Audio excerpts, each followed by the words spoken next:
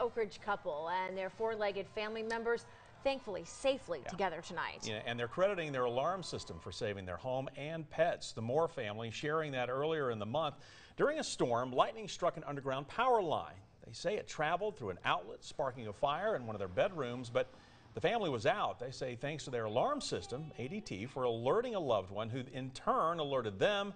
They might have lost everything. New here at 5 o'clock, WATE 6 on your side reporter Laura Holmes sitting down with the family and has more on that frightening day.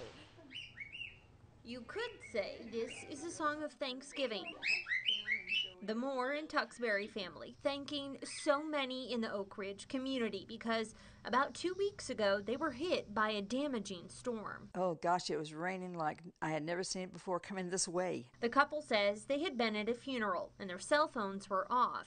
It was their daughter who called them saying ADT was trying to alert them about an emergency. They knew that it was a fire going on or something was happening.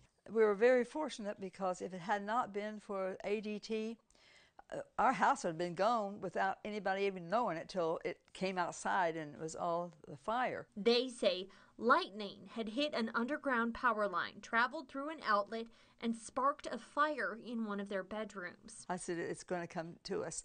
And he was right behind me. He said, I'm closing the door. And he almost got burned. His hands almost got burned.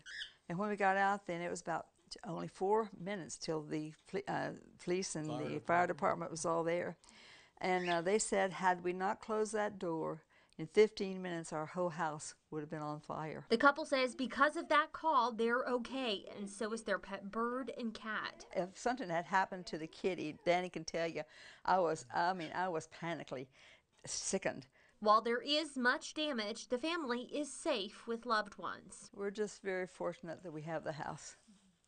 God really intervened when we got there, and Dan closed that door, and it saved our house. In Oak Ridge, Laura Holm, WATE 6 on your side.